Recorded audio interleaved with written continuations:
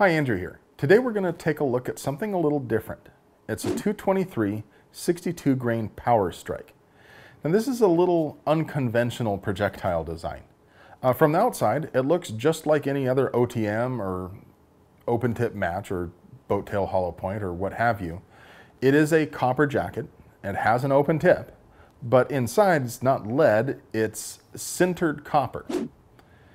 And I've seen some of these other I've seen sintered copper, I've seen frangible bullets in other calibers and other designs a lot. And generally speaking, they tend not to perform terminally very well.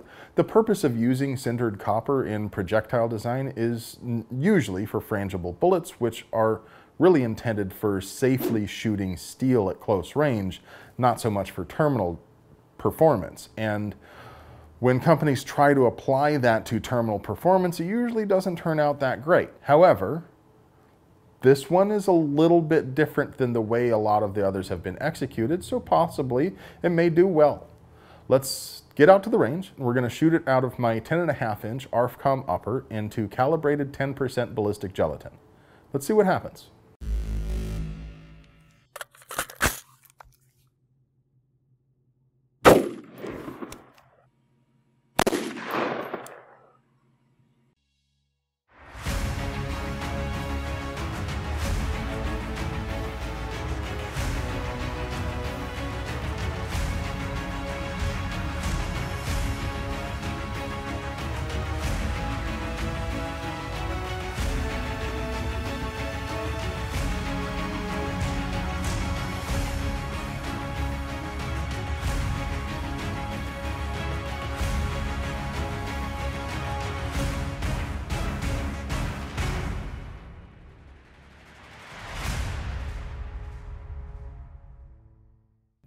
All right, let's take a look.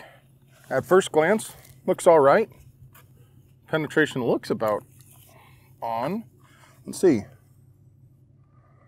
12.7 inches. Not bad. There's, maybe, half an inch of neck.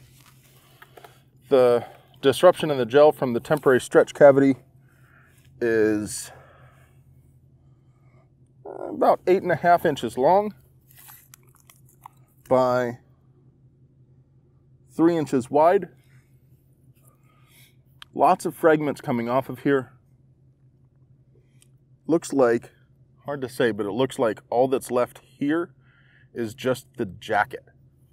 Looks like we had the same kind of frangible performance in here where it just kind of turns to dust, but there are a couple of big chunks here, and overall, I mean, it does look like it did some pretty decent temporary stretch cavity there, so I'd say that's pretty good performance. Let's get in there and see what's left of this. It's kind of sharp.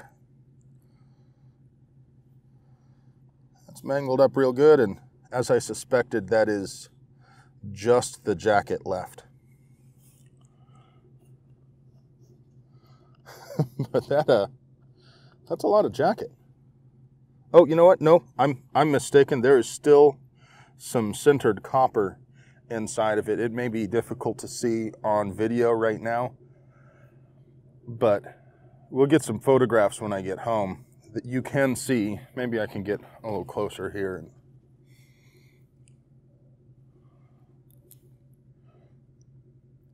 Not sure if the light's going to cooperate for you, but there is some sintered copper still in the base of that bullet. So, pretty decent. All right, well, color me surprised. It did well. It had adequate penetration, a nice big temporary stretch cavity. The retained mass was small but reasonable and consistent with, say, a heavy OTM like a 77 grain SMK or something along those lines. It did well on paper. It checked all the boxes.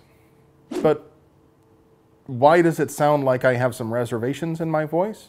Well, mainly just because I'm a skeptic. You may know that I'm not particularly open to new designs. And although this did well in this one test, Because it's an unconventional bullet design, it's difficult for us to extrapolate these results into other barrel lengths at different velocities, at different ranges. At least more difficult than it would be if it were more conventional design. If I test a bonded soft point at one velocity and it does this one thing, you can usually kind of guess at what it might do at other velocities because we've seen a lot of testing from other bonded soft points. Even if a brand new company came out with a brand new bonded soft point, it's still going to perform kind of sort of in a similar manner to other bonded soft points.